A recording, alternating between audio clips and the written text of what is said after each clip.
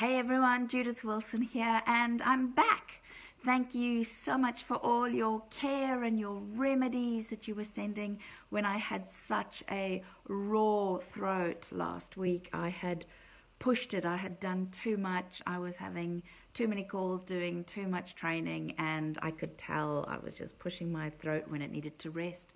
But I had things scheduled and I pushed on, which, I don't know, I'm naughty that way.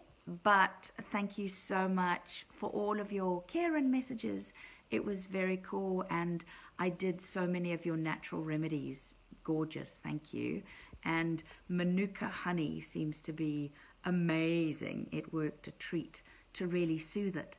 So we had a good day yesterday because we got in $31,000 worth of bookings in just yesterday alone.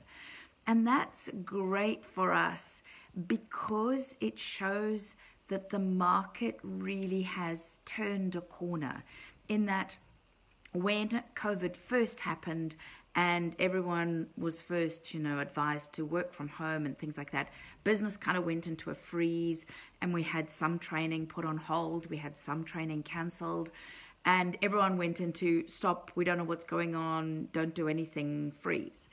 And then as weeks went on, some of the more kind of forward-thinking organizations went, okay, cool, we're working from home. Let's start getting business as normal if we can. And so they either rescheduled the courses that they had with us, and new companies came in and said, this is fantastic, we can do virtual training, let's do that. And so we've always had it ticking over that there's been business and virtual training happening. But yesterday was the first day that 31 grand came in bookings, which shows us, hey, this is heading back right to where we were before COVID, in that it's heading in the right direction. For that much to be coming in a day means that business is really serious about worldwide saying, hey, let's do this. Now, I do understand that from state to state, regulations are still different. In some places you can do live training, in some places you can't, in some places they're worried that lockdown is going to be extended even further, whereas in others they've hardly had any stop, and live training has been allowed in groups of 10 or 12 for ages.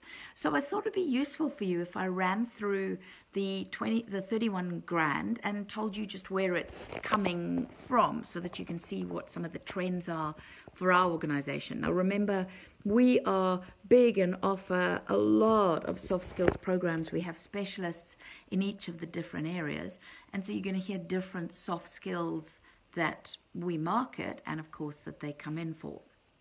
So the one that I was really excited about is a pilot for customer service, because they want to do 19 days rollout of customer service training.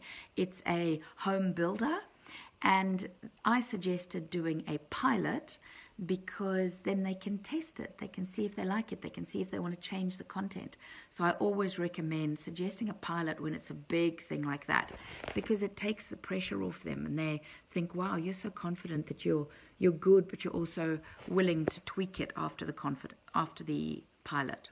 So that was that was a one day that we got in. Then we got 4 days of negotiation skills training with a company that's like an association that offers these to their members, and their members can sign up. So they wanted to offer 4 different dates for the members to choose from. So that is pretty cool. Then a university we do quite a bit with their PhD students booked another course on communication, which is great. And then we got sign off on a 90-minute time management with personal effectiveness, key tips, virtual training, a 90-minute session for this company that is a not-for-profit. They've got 30 people in the organization, and they want to really brush up on time management. What should we be doing as we come back to the office? How should we do that? And then the training that I actually did yesterday, I'm not sure if this counts or is extra, because they paid us 7 days in advance. So they paid us a week ago, and I delivered yesterday one of the 2 half days in professional presentation skills. And that was live in Sydney. I went into the city and did that for them. So that's not counted in my 31 grand day because I got paid last week for it, but I actually did the training yesterday. So we tend to count it in the month that it actually comes into. And yesterday was just a really fun day. You know, one of those good days where you've been doing your marketing, you've been putting stuff out there and showing what we do, and then people all of a sudden just go ding, ding, ding, this is what we want, and it leads to a really great day like that. So I wanted to share some of the trends, what's coming in, what they're actually booking, and to show you that it's a mixture of virtual and live training that they're doing. So keep your thinking caps on, keep thinking how you can amend what you are doing. I'd love to hear your comments below. Let me know what you've been delivering. Has it been live? Has it been virtual? What topics has it been on?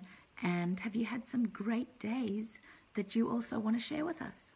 Okay, everyone, good chatting. Bye.